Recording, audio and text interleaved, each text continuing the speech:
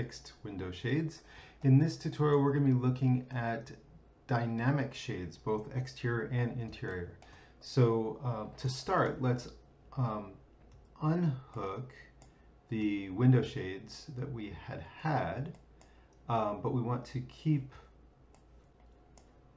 the windows and the zone. So there we go. And we want to attach this set of components to the appropriate windows. Now in the assignment, what I've asked you to do is to experiment with running dynamic blinds on all of the glazing in the building. So what that means is that you'll want to, I guess I should have included one of these guys. You want to hook up this construction to this and then plug in this construction to all of the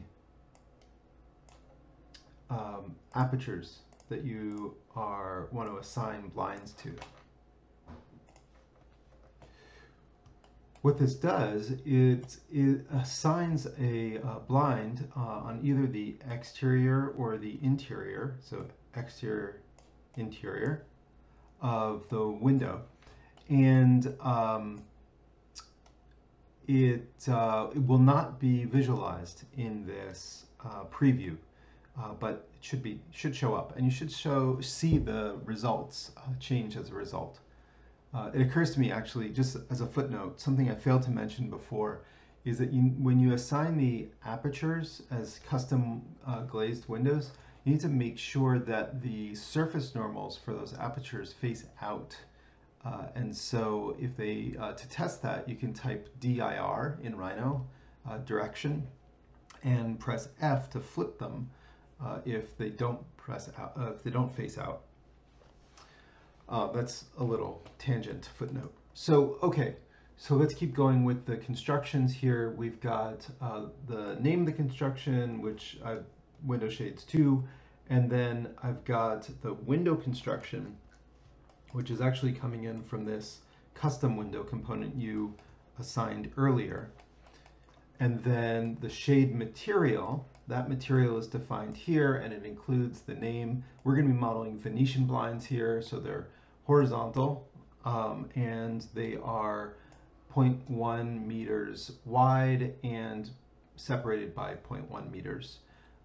They have an angle of 60 degrees, meaning that it's going to block the sun for almost all times of the year that they're deployed. So that material is then getting plugged into the construction schedule, and then the next part is the location. So as I pointed out earlier, you can toggle that between exterior and interior. The control type is interesting. So this component allows you to automatically control the shades in a bunch of different ways. It has 9 different profiles for how you could control it. The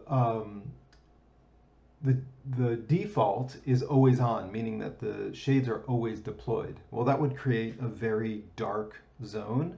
It would also reject a lot of solar heat.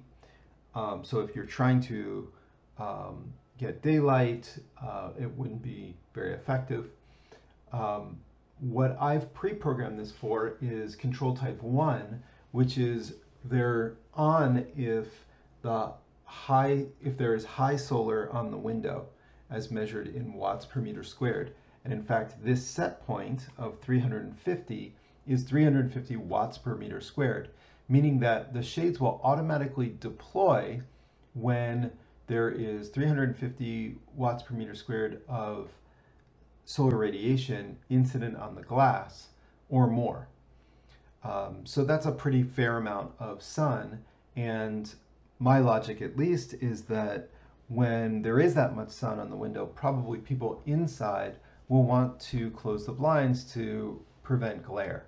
So it's more of a visual comfort thing than anything else.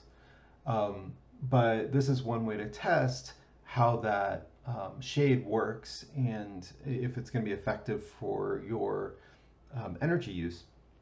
And so I'd like you to try this to see what it's like. I'd like to try it both on the exterior and on the interior, and you should see different results.